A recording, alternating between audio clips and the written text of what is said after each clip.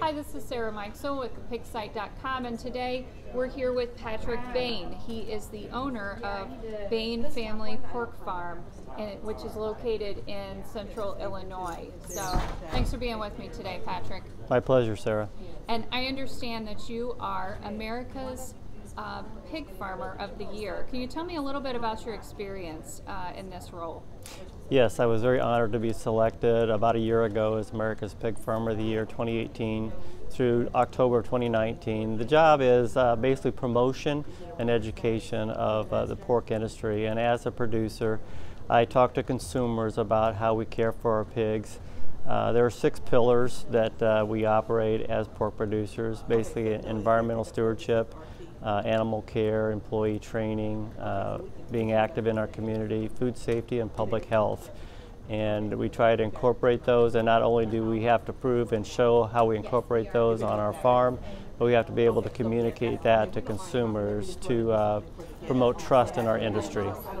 And that is a big job right now. I mean, consumer concerns about not just pork, but food in general. That's right. Consumers, as we know, with social media, are very active in their food choices, and they have the right to know more about their food. And as producers of not just pigs, but as food, need to be responsible and forthcoming on how we raise our pigs and how we do a good job. So we've brought our animals inside for their protection, and that sometimes puts a shield around them, and we have to educate consumers about what's going on in those buildings.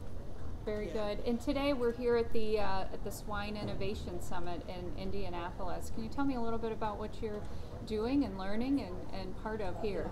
Yeah, so here in just a few minutes I'm going to be part of a panel to listen to 5 innovators, part of Thrive, and they are people who have developed things that are beneficial to animal care in the swine industry, and I'm to ask them questions, so I'm looking very much forward to that.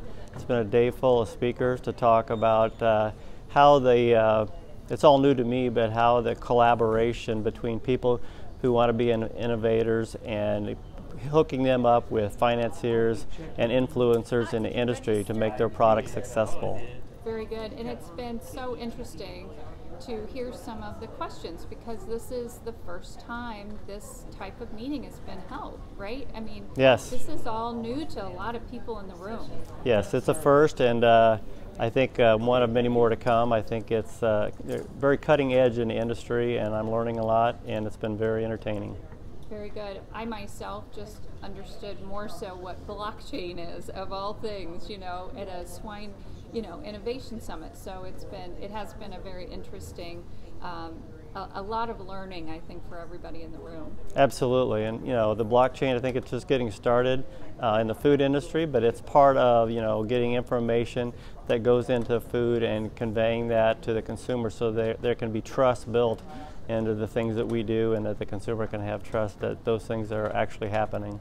Very good. Well, thank you so much for all the information today, Patrick. My pleasure. This is Sarah Meixel with the Pig Site.